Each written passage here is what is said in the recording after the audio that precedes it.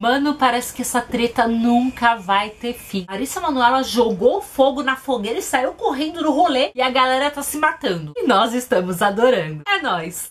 Oi galera, tudo bom? Mano! Mais um videozinho pra vocês aqui no ar, meus amores. E hoje vamos dar continuidade a um outro vídeo que eu fiz aqui no canal, que foi um vídeo onde eu contei pra vocês que a Larissa Manoela foi no programa do Silvio Santos. Vou deixar esse vídeo aqui no box pra vocês, pra quem não assistiu, assiste primeiro esse vídeo, depois volta nesse vídeo aqui de agora pra vocês entenderem a história completa. A Lari, ela foi no programa do Silvio Santos e lá ela contou com todas as letras que ela foi traída por João Guilherme. Vocês encontram esse programa do Silvio Santos aqui na internet, é só vocês colocarem Larissa Manoela no programa do Silvio Santos, no jogo das 3 pistas, que vocês acham. E nesse programa ela foi com o Leo Cidade, com o namorado dela, e além de falar que ela foi traída pelo João Guilherme, ela falou que o Leo Cidade também foi traído pela ex-namorada dele, que meio que o chifre uniu os dois. Uma união de chifres rosas.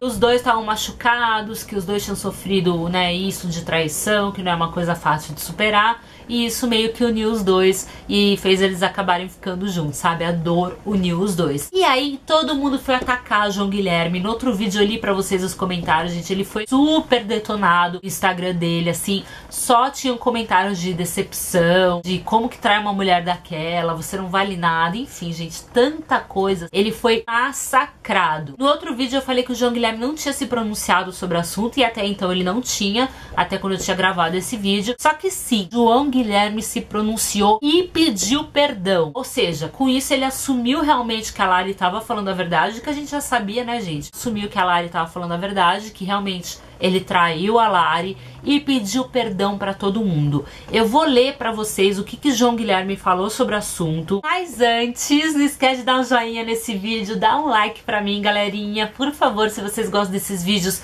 que eu trago todas as notícias pra vocês no quadro Dada News. Se inscreve aqui no canal, vem fazer parte da minha família, vem ser uma dada, vem ser um dado. E me segue lá no Instagram, continue me mandando por direct todas as tretas, tudo que tá rolando. Vocês encontram por aí na internet, que a Dada, a detetive rosa, é a fundo pra vocês, pra descobrir cada babado, cada linhazinha do que tá acontecendo e trazer tudo aqui em primeira mão pra vocês, tá bom? Vamos lá, gente, eu vou ler pra vocês o que João Guilherme escreveu. Justificar o erro é errar outra vez. Eu não quero errar de novo. Eu aprendo com a vida. Dos bons momentos que passaram, eu guardo muitas lembranças. Momentos com a Lari, né, colega? Dos ruins, aprendizado. Eu estou bem resolvido com todos e comigo mesmo. Perdoar é divino, bro. Sigam em paz. Palavras de João Guilherme sobre essa treta toda que, né, parou a internet, sobre a traição que veio à tona dele com a Larissa Manoela. Gente, o que eu achei, né, disso que o João Gui falou? Achei muito legal ele pedir perdão, ele pedir desculpas. Acho que precisava disso, até porque a repercussão tava muito grande, ele tava sendo muito detonado. A declaração da Lari pegou todo mundo de surpresa. É o que eu falei, né, a gente já desconfiava disso, mas assim, ela falar com todas as letras foi meio que uou, foi algo meio que pesado, né? Foi em rede nacional, num programa de televisão. Então assim, o João Gui precisava se pronunciar, não tinha como ele ficar quieto numa situação dessa, porque ele ia continuar sendo muito massacrado pela galera. Então eu acho que ele fez muito bem em se pronunciar. Achei bacana ele pedir perdão, achei bem legal ele pedir perdão, reconhecer o erro dele, né? Acho que isso é muito importante. Só que eu acho que ele deveria ter ido nos stories e falado, sabe? Porque texto é meio que fácil de você postar, sabe? Você escreve ali, ninguém tá vendo o seu rosto, ninguém tá vendo o que você tá falando, então você põe ali e acabou. Eu acho que teria sido mais bacana, na minha opinião, se o João Gui fosse nos stories, mostrasse o rosto dele, sabe aquela coisa de olho no olho, e falasse com a gente, pedisse desculpa, como ele fez nesse texto, mas meio que ao vivo ali, olhando no nosso olho, mesmo que seja por uma telinha de celular, e falando, gente, eu errei, realmente isso aconteceu, perdoar é divino, eu aprendi com os meus erros. Acho que teria sido mais sincero, assim, se ele tivesse feito isso, sabe? Porque é um texto, é o que eu falei, é fácil de escrever, às vezes a assessoria que falou também pra escrever, às vezes também pode dar várias interpretações, as pessoas podem achar que ele postou por obrigação, já que a história tava num boom, né, todo mundo só falando disso, ele tinha que dar alguma satisfação, então acho que muita gente pode achar que ele postou ali, escreveu, porque tinha que escrever, né, não tinha como ele ficar quieto numa situação dessa. Então eu particularmente preferia ter visto ele vindo ao público e falar sobre o assunto, assim como a Lari falou no programa, né? Ela mostrou a cara dela, né? Ela falou com todas as letras. Eu gostaria de ter visto o João Gui fazendo a mesma coisa, e não só através de um texto, e acabou, não se fala mais nisso. Muita gente também achou ruim que falou que ele deveria pedir perdão pra Larissa Manoela, né? Diretamente. Eu acho que esse texto foi um perdão pra ela e pra todos nós, fãs, pessoas que acompanham, sim.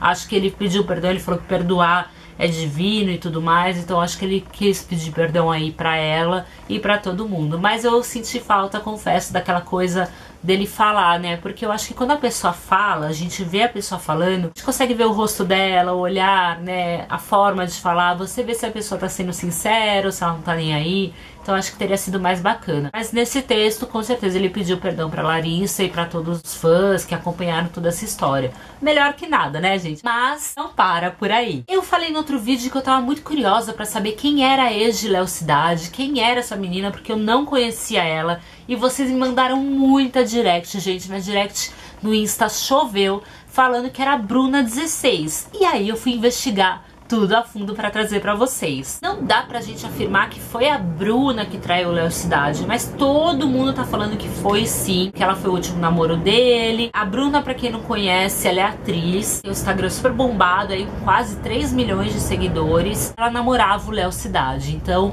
todo mundo associou que ela era a pessoa que traiu o Leo Cidade, e a Bruna foi pros stories, deu a cara a tapa. Como eu falei, né, gente, a gente gosta que se mostre. E ela foi nos stories e falou sobre essa declaração da Larissa Manoela sobre a possível traição dela com o Leo Cidade. Vou passar pra vocês. Eu detesto escrever errado, foi uma coisa muito sem querer, então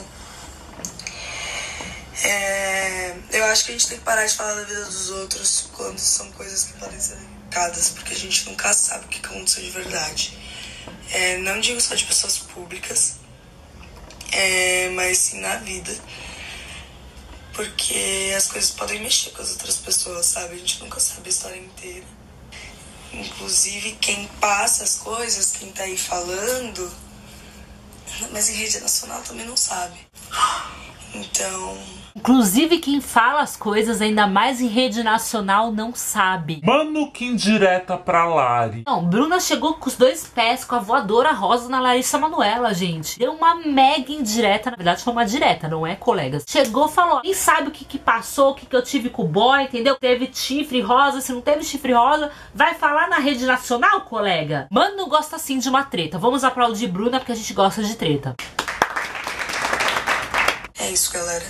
Vamos segurar o coração. Vocês ouviram, né, galera? Segura o coração de vocês. Vocês fazem o quê? Vocês pegam o coração, entendeu? Vocês enfiam a mão dentro do rolê, pega ele na mão, segura na mão do Buda Rosa o coração e vai. Declarações de Bruna, ex de Leo Cidade. Uma diretaça pra Lari, né? Ela falou pouco, mas bem pá. O que ela quis dizer é, as pessoas não sabem da história pra ficar falando, inclusive pessoas que vão em rede nacional. Foi Larissa falar sobre o assunto, então não sabe o que tá falando. Ela não afirmou que era verdade, né? Que ela traiu o Leo, mas também ela não negou, né? Ela não falou, olha, gente, não, isso é mentira, eu nunca traí o Leo. O que ela falou é que as pessoas não estavam dentro da situação pra saber. Então o que dá a entender pra gente é que talvez tenha acontecido sim uma traição, mas que a situação, claro, é muito maior. Talvez o relacionamento não tivesse bom, não que traição seja o caminho. Eu acho que sempre a pessoa que trai vai ser errada, a gente não tem justificativa pra fazer isso com outra pessoa, mas ela quis dizer que as coisas, né, não eram como pareciam. Então, sei lá, talvez o relacionamento não tava bom, alguma coisa do tipo. Mas que indireta pra Larissa, hein, colegas? Fiquei impactada, confesso. Lari, eu acho que você tinha que chegar na voadora também, miga, e dar uma resposta. Só joguei, só joguei.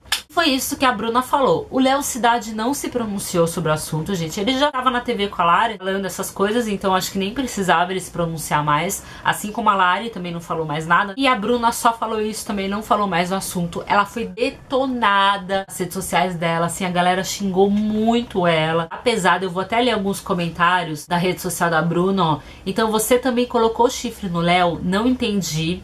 Colega, mas ninguém disse que você que traiu ele, tá se doendo tanto por quê? Colega, já gostei que chama de colega. Será que é uma dada? Não sei, gente, porque aqui nós fala tudo colega, né? Não sei. Agora a gente quer saber dessa história que você traiu o Leo, segundo a Larissa. Pena que coloca gaia nos namorados. Meteu o chifre no menino e vai nos stories pagar de good vibes. Não entendi, toma biscoito.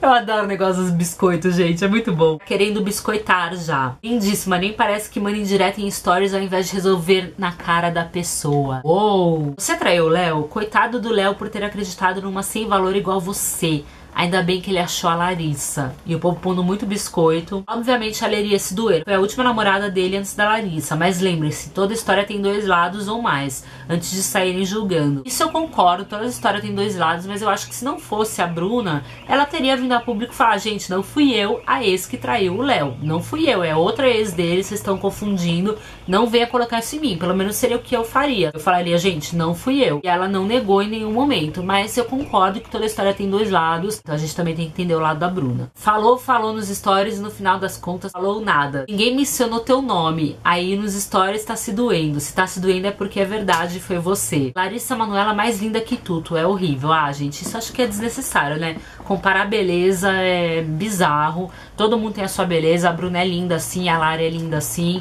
E acho feio mulheres fazendo isso, né? Ai, porque a outra é mais bonita que você. Acho isso muito feio. É aquela velha história que eu sempre falo aqui nos vídeos. Ao invés das mulheres se unirem, todo mundo comparando beleza. Isso é triste demais. Eu fico bem triste com isso. Quero saber a opinião de vocês nessa história toda. Eu acho que sim, tudo tem dois lados, né? Eu imagino tanto que foi difícil pro Léo e pra Larissa passar por tudo isso. Comenta aqui embaixo o que vocês acharam dessa história toda, porque vocês sabem que nesse canal vocês têm espaço livre pra comentar tudo que vocês quiserem. Então comenta aqui embaixo. É isso, meus amores.